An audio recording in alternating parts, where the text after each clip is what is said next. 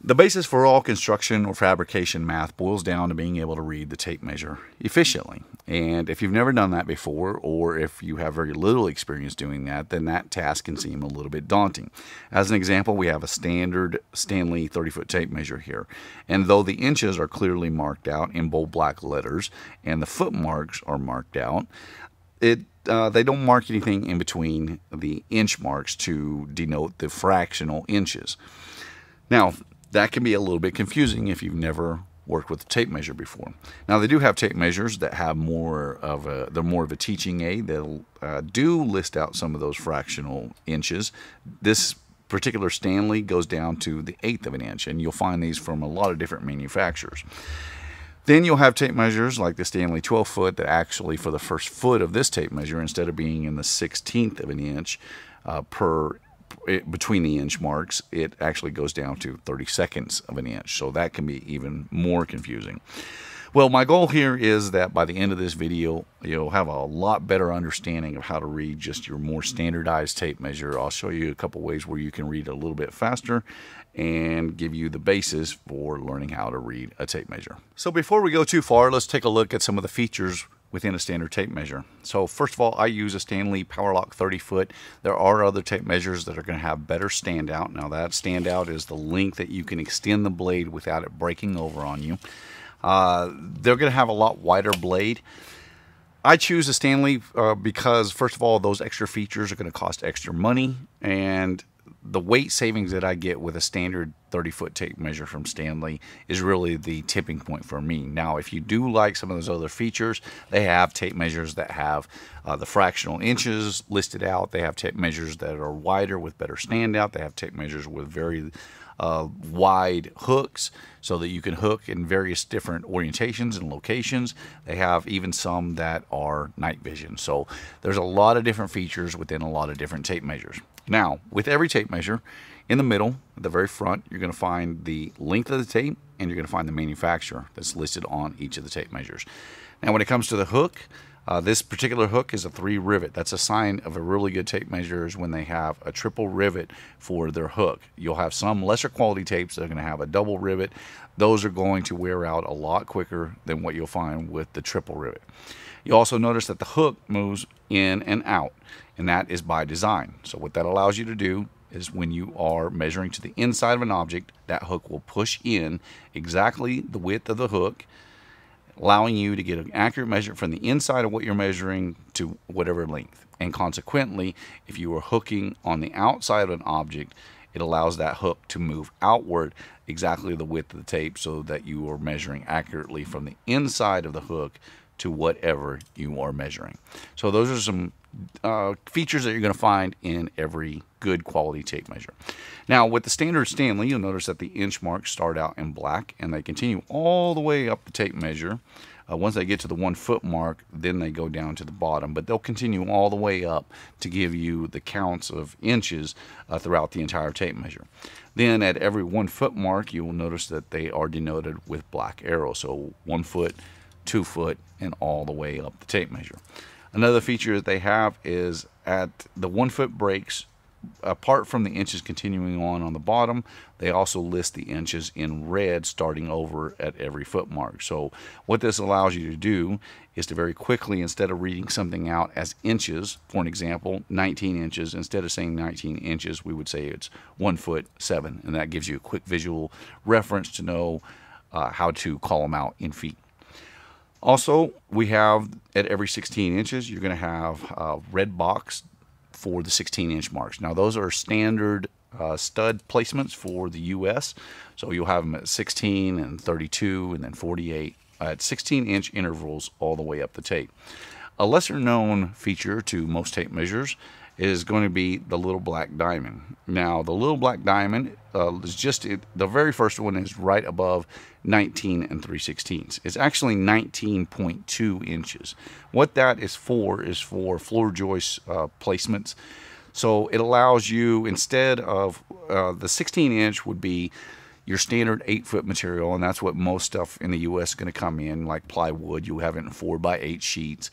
That is divided the 8-foot into 6 different 6 equal measurements.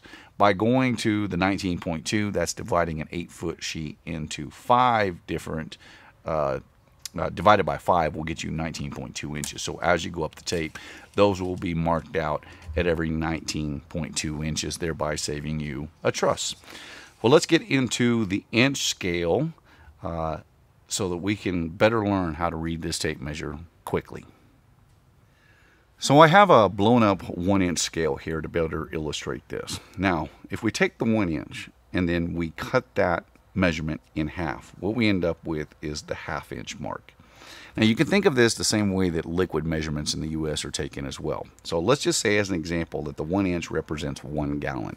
If you cut the gallon into 2 parts, that becomes 2 half gallons. So 1/2 gallon plus a second half gallon equals the full gallon. Consequently, the same thing is true of the 1 or the 1/2 inch mark. So this would be half of the full inch. That's 1/2. Then if we take those measurements and we cut that in half, what we end up with is the quarter scale. So this would become 1/4. This is 2/4, but reduces down to 1/2.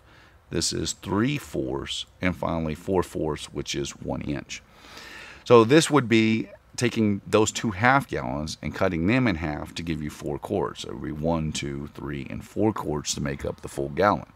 Then if we were to cut each one of those measurements in half again, what we end up with is the 1/8 inch scale. So this will be 1/8, 2/8, which reduces to 1/4, 3/8, 4/8, which will reduce all the way down to 1/2 inch, 5/8, 6/8, which reduces down to 3/4, 7/8, and finally 8/8, or 1 inch. So that would be the same thing as saying that these are pints. So it would be 8 pints that make up the gallon. And if we were to cut each one of those measurements in half again, finally we'll get to our 1/16 measurement. So this will cut the inch up into 16 different parts. It's equivalent to saying that 16 cups make a full gallon. So this would be 1/16, 2/16, which reduces, 3/16, 4/16, which also reduces, 5/16, and so on and so forth, all the way up until you get to the 1 inch mark. So you can think of this the same way that you think of it with volumetric liquid volume measurements in standard US gallon. It's essentially the same thing where you're taking half of something and then you're cutting that half in half, and then you're taking that portion and cutting it in half, and then in half again, on up down the line. So we'll go ahead and finish this out. This would be 10/16, 11/16, 12/16, 13, 14, and finally 15/16. So again, you'll notice that with all these different measurements, especially the half, the quarters, and the 8ths, those will all, you can count them as like 5/8. You can count that as 10/16 because it would be 10 marks of 16, or you reduce that down to 5/8 of an inch. The same thing with 1/2 inch and with all the other measurements.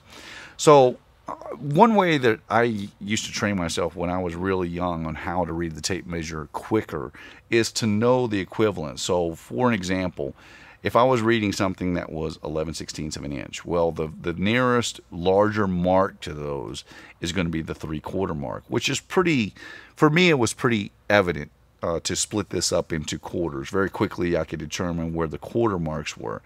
Now, by knowing that 3/4 is the same thing as 12/16, then I could take off 1/16, and that would give me 11/16. And so that's a way that I learned to read the tape measure when I was younger, a way that I learned to read it faster.